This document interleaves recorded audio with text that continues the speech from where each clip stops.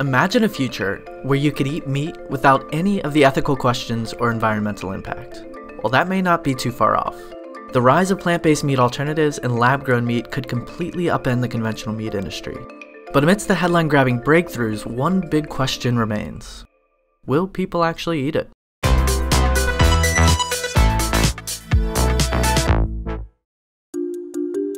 The moral and ethical reasons for not eating meat evoke a lot of different feelings, but the environmental impact is clear. According to a recent study published in Science magazine, meat, aquaculture, eggs, and dairy provide just 37% of our protein and only 18% of our calories, but use 83% of the world's farmland and contribute to nearly 60% of its emissions. Over and over again, people can say they don't like how animals are treated, they don't like that our earth is not doing well, that our environment is not doing well. They're going to continue to eat meat. So how can we give them what they want to eat in a way that is better? This is Nicole Manu from the Good Food Institute. They're an industry advocacy group that is working through the regulatory and marketing challenges that stand in the way of alternatives to conventional meat production.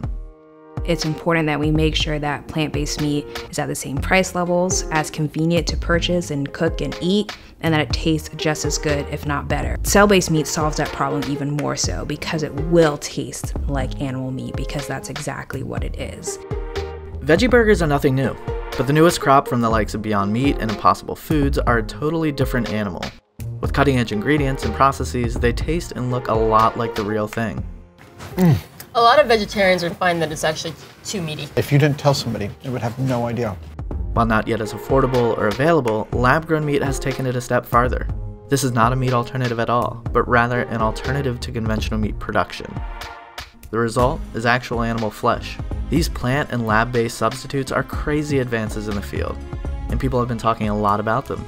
But we've spent far less time figuring out if and how people will actually change their meat consumption habits. In fact, despite an evolving conversation and advanced alternatives, meat consumption in the US is at an all-time high. So how do we get people comfortable with eating things that sound kind of weird? One lab in Denmark is trying to find some answers. We're here in the heart of Copenhagen's meatpacking district to visit Space 10. Space 10 is an IKEA-backed research and innovation lab, and their team is cooking up ideas for the future of food. The mealworm sticks, you want to try? Yeah, I'll try one. Not spicy, but it's more sort of a little bit of sour cream and vinegar or something. Yeah. The reason why we started exploring food was actually because we played around with some interaction design students, and they came up with the idea of a smart faucet, something you can install in your shower and it will start to glow when you use too much water. So we were like, okay, if we are doing this, then it needs to fix the problem. So what is the problem? That's the scarcity of water. And then we started looking a little bit deeper, and then we found out, okay, like a normal hamburger takes 2,000 liters of water to produce. That's 3 months of showering. We might have a right solution, but we don't have the right problem.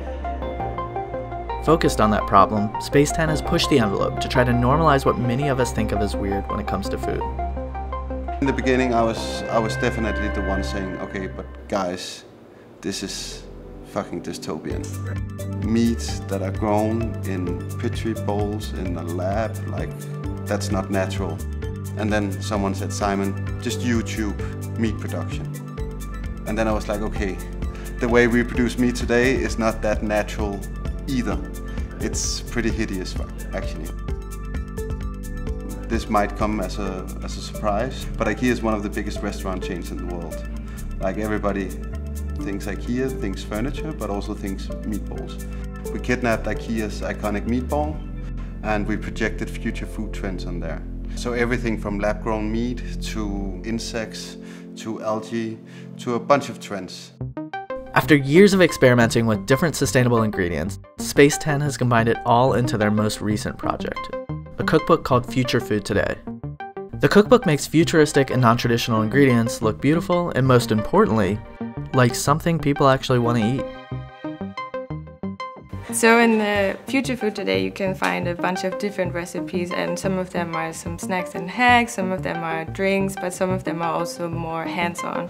For example, the dogless hot dog where we infuse spirulina algae into the bun, but then we also experiment with alternatives to meat like grasshoppers where we take them and make crisps out of them. All the grasshoppers and worms in the book, I mean, you can't hide what they look like, but we don't want to do that. We just rather open up the conversation and showcase maybe some of the things that are disgusting to people right now, but they don't have to be. We are not believing that a cookbook, for instance, is gonna bring like a global food revolution to the world. What we're here to do is basically share our research, spark conversations about what options do we actually have, and then really engage with chefs around the world. There have always been vegans, there have always been vegetarians, there's always been animal rights activists. But even though people understand the implications behind producing meat, they continue to eat meat. So you kind of have to figure out another way to solve the issue. People at the end of the day are going to do what they want, so we have to give them another solution. Thanks for watching. If you like the future of food, stay tuned for our new series, Future of Cities. Subscribe to Freethink now to be the first to see new episodes.